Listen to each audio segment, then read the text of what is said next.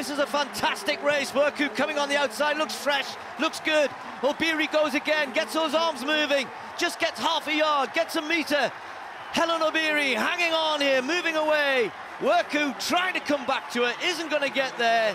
Hellen Obiri's going to take the win. Then Worku, then Kip Kemboy, and Eilish McColgan will have broken the British record held by Paula Radcliffe. We'll get a confirmation of that, of 14, under 14:30. Fantastic run from her.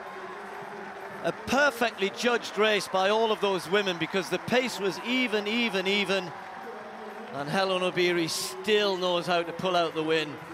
And that will be a massive confidence booster for the world champion.